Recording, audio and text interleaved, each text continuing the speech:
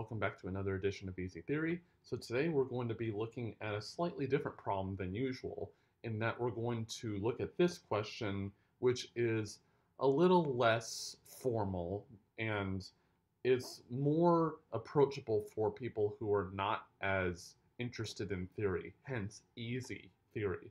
So today we're going to be looking at showing that there's an unsolvable problem.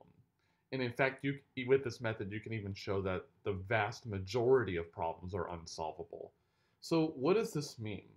So unsolvable, you can think of as there is no program or algorithm to solve it. So it's not just that it's really, really difficult for humans to solve. It's just that there's literally no way to solve this problem. So what we would need to do is to show that there is an unsolvable problem. So one thing that we will take for granted is, let's consider these two sets. So this bold script N thing is the set of all natural numbers. So all the numbers 0, 1, 2, 3, 4, all the infinitely many. And this set is called countable. Another term that you would associate with this is listable. And why would listable be useful here? Well, I can write down these numbers in a list, and I can guarantee every number's on the list. So I can write them as 0, 1, 2, 3, 4, in that order, and every number will appear on this list somewhere in this set N. And then the other set, which is R, is the set of all real numbers. So it includes N, it includes all the rational numbers as well as all the irrational numbers.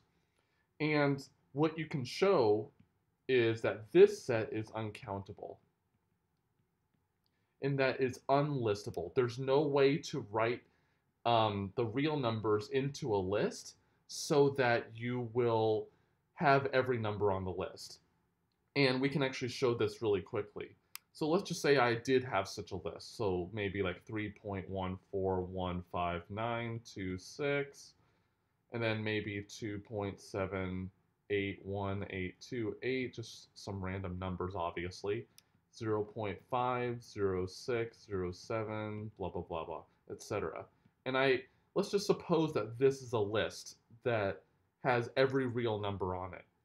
Well, if I look at these digits right here, going along the diagonal, going like this, and what I do is I create a number that is any digit other than this one in each position. So maybe like 4, because the 4 is different than the 3.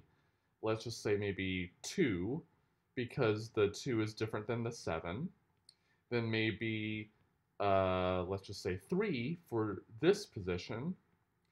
And what I'm doing here is I'm going along the diagonal and looking at that corresponding position of that number in the list and picking a different one.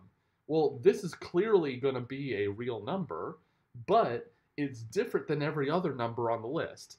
So that's a contradiction that the list that I had was complete. So what you can show is that the natural numbers are not the same as the real numbers, because the natural numbers are listable, we can write them in a list, and the real numbers are not listable, they're uncountable. So why does this have any relevance whatsoever?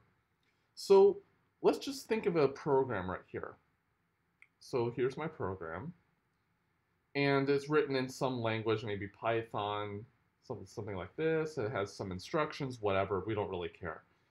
Well, how it's represented on a computer is in binary. So for each of the numbers, we're going to associate to it a number. So like D is going to represent maybe 4 in just some random encoding scheme. It doesn't necessarily have to be ASCII, but just some encoding scheme. Maybe like A is 1, B is 2, C is 3, etc. And then what I can do is I can associate to each character a number. Well then, if I just look at the entire program, it's one gigantic number. So this program, we can associate to it one integer. And it's not possible for an integer to encode two different programs because of how the encoding works. If they were two different programs, then they must differ at some position, but then that means that they encode different numbers. So therefore, each integer every program corresponds to an integer and not necessarily vice versa. But so therefore, the number of programs is less than or equal to the size of n, the natural numbers, and we know that this one is listable, so that implies that this one is listable too. So the programs themselves are listable or countable. Okay, well, we can think about what a program actually does. So what does a program actually do? So here's our program again. And what it does, it gets inputs and outputs. Well, the input, we can associate to that a particular string, for example. So the input is some string, and the output is also some string, potentially. Well, since they can be anything, that means that each of the strings corresponds to an integer, and as well as the outputs correspond to an integer. So what we're really asking is the number of functions taking strings to strings, which is equivalent to saying the number of functions taking the natural numbers to the natural numbers. And what you can show is that this thing is equivalent to the real numbers. So this is the set of all possible things that a program could potentially compute, but the number of those programs is only countable. So therefore, the number of functions is uncountable, but the number of programs to actually solve problems is countable. And crucially, each program can solve only one problem. So each program solves exactly one problem. So that means that the number of problems that are solvable by our program or our set of programs is countable, because each program only solves one. Maybe two of them happen to solve the same one, but we don't really care about that. Each program only solves one of them, so that means the number of problems that are solvable is countable.